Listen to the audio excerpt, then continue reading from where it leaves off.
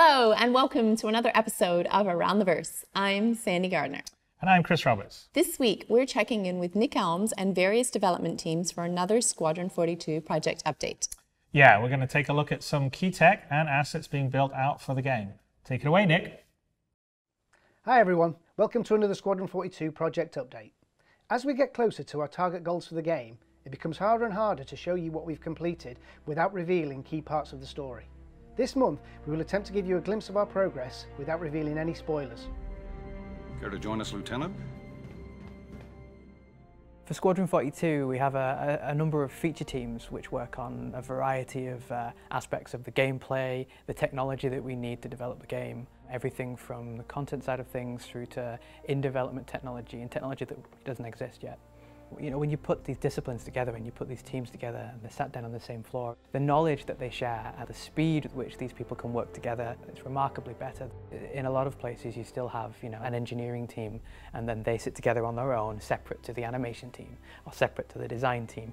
And you know, while that method of development can work, it's a lot slower and it's also a lot less involved as well. But if you have a feature team, if you have this dedicated strike team and you have a member from each of those disciplines together, then you know you bring those features to completion together. Combat, as always, has been a strong focus for our feature teams.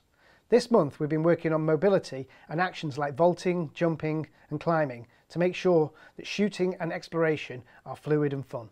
So something we do in game at the moment is that we have two different types of animations. We have entity-driven animations and we have animation-driven animations. We've kind of mixed these up in the past and we're really shooting for entity-driven animation now where the player is in full control of what they're doing. When they stop pressing, you know, if they stop pressing forward, they stop immediately.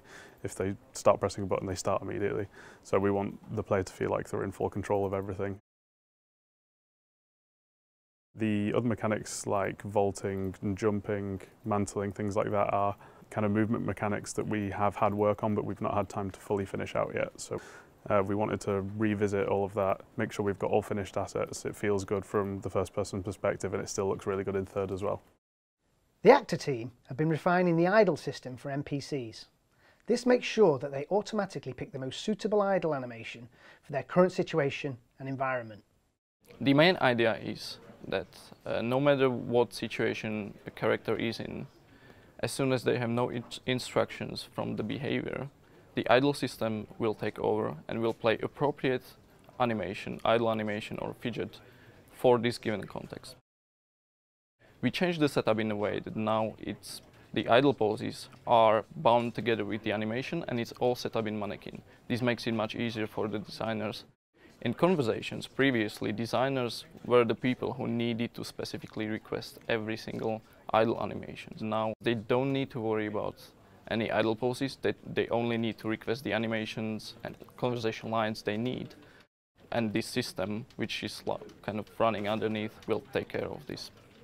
The engineering team have also been working on our procedural inverse kinematic tech, with the goal being to smooth out blending while retaining as much of the actor's performance as possible.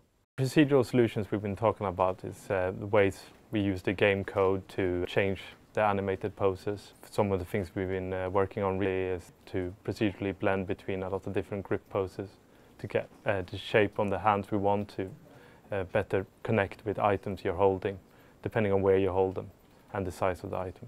We also use IK to solve different constraints we want to keep.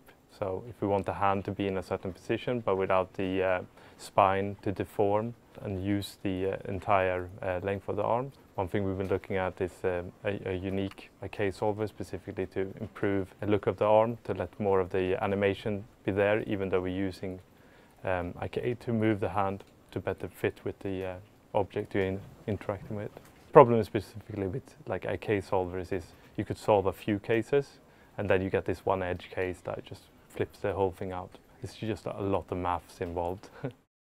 We've been really happy with the progress we've been making. I mean, a lot of the things we've kind of worked out in theory, because a lot of procedural things you kind of go like, oh, this could work procedurally, has actually sort of panned out in game. The actor feature team has made a lot of progress this month.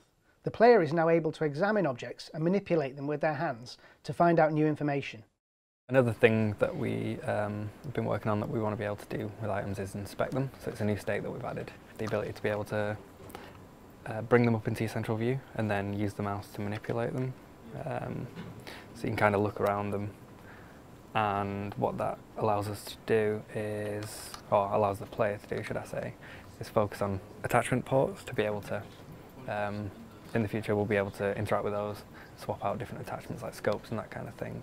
So the main focus over the past couple of sprints has been a lot of visual refinement, so polishing animations, that kind of thing, making everything look better for when you're picking things up, placing them down, and also obviously adding in this sort of inspect state and all these different grips, so the amount of things that you can pick up and interact with in the environment is kind of just expanded, just increasing the immersion. So everything's looking, yeah, pretty good.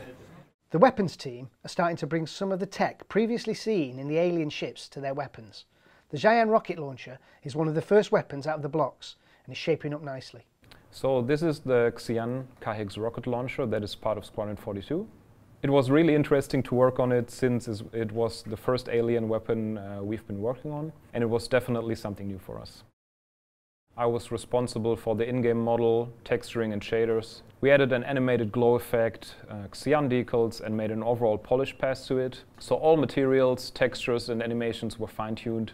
We tried to make the weapon look really heavy, and it will be about the same size as the railgun. The VFX team have been prototyping procedural soft-body deformation to create amazing destruction assets. Impressively, this is accomplished with much less art resource than usual. This month we worked out how to take a standard wall asset, break it up and apply a soft body simulation to it, and then rig it for games so we can do deformation and like shearing of metal in game. This method will be used for the cinematic sequences where you see either a ship bend or crumple, or a piece of metal, like such as a metal wall, shear and break apart. This method is like a cheaper method of doing this bending process. We have another method for doing this, which is the geocache alembic way, but that is a lot more expensive. There's a lot more memory resources that is used there. So in conjunction with that and this method here, we can blend these two together to make very interesting and detailed destruction simulations. It's not often that we get to associate a team's work with the word rubbish, but this month we've seen the props team deliver loads of detailed work on the clutter and scrap that's built around the various abandoned spaces in the verse. Recently I've been working on scrap piles, and these have been using a mix of a Substance Designer and ZBrush pipeline. They make use of several techniques, one of which is using tiling textures and the other one is using unique props. I start by sculpting assets inside of ZBrush, which are then taken into Designer and splattered around and distributed in a procedural manner, and this works well from both an artistic and a production standpoint. This has been quite an interesting set to work on. It's been a mix of location work and regular props work. This asset type has blended in with both props and environment type work, and this works well from both an artistic and a production standpoint. The Vandal race continues to get their look, animation and behaviour fleshed out. Focus this month has been on their basic costumes and primary weapons. We're working on the Vandal armor. We're tying in their look a lot with the ships, and we're also going to see their culture kind of combined with a couple other cultures, because the Vandal like to kind of bring in influences from other cultures, but they still have a really unique look. We're also working on the weapons. The Vandal don't use traditional weapons. They don't use rifles and stuff. The main thing that we're focusing on having them use is a spear. So they have a spear which has multiple different types of states in it, a firing state, a collapse state. They also have a very close quarters knife. The knife actually plays pretty tightly into the lore of the Vandal because it kind of ties who they are as a species. You know, we're working on different types of things and really just fleshing out the culture of the Vandal as a whole. That's all for this month's update. Until next time, back to you, Sandy and Chris. Thanks everyone. In Star Citizen news, the live release of Alpha 3.2 is right around the corner. Yes, that's right. And thanks to all our PT groups for continuing to get the patch ready for prime time. With the all-new mining mechanic, new weapons, and various quality of life improvements, you're definitely going to want to jump into the PU and check out what 3.2 has to offer. There will also be newly flyable ships, of course. The Aegis, Eclipse, Vandal Blade, Origin 600i, and the Anvil Hurricane will soon be flyable in-game. Yes, as well as the totally redesigned Aegis Avenger line, which joins the Fireball roster with this release. And with the debut of mining in 3.2, the Prospector has returned to the Pledge Store. Those of you that pledge for the Drake Vulture will also get the Prospector as a loaner ship.